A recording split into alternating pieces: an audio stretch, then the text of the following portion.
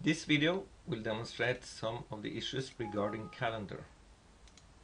In Powersim Studio, you're asked about these calendars. What kind of calendar do you want? In real life, we use Gregorian calendar. Why should we then have the options to use other calendars? I will show you the benefits of using the bank calendar. If you are paying power, let's say you're paying for this, the power bill is split in several parts. One part is a usage.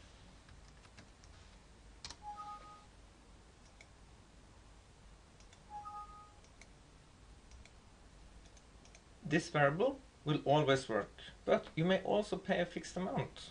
Let's make a variable for that.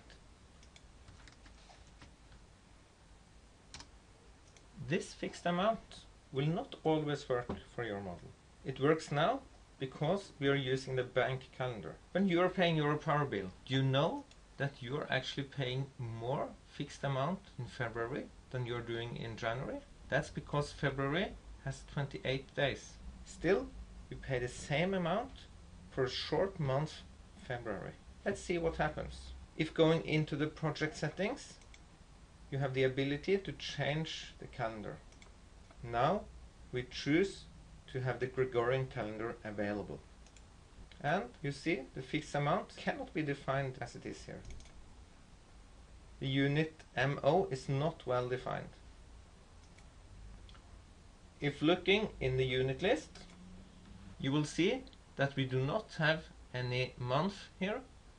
We do not have a year unit, and we have a limited list of units. That is because a month cannot be described as a general amount of time.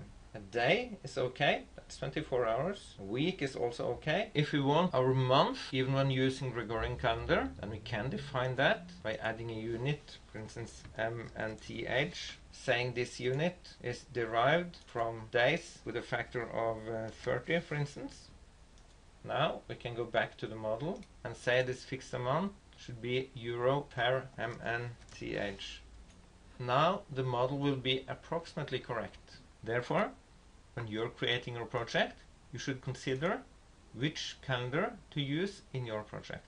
You have the ability to choose several calendars. These are the calendars being available for your simulation. It is in the simulation settings you're setting which calendar to use for this simulation. Normally, we recommend using the bank calendar. Still, you can see here, if choosing Gregorian, the model will work fine. I go in the project settings and I say I do not want a Gregorian. By not using Gregorian calendar, you may have problems reading dates from Excel, since Gregorian is the only calendar in Excel. As you see, if removing this Gregorian, then it is automatically selected bank in the simulation setup. Thank you for watching this video.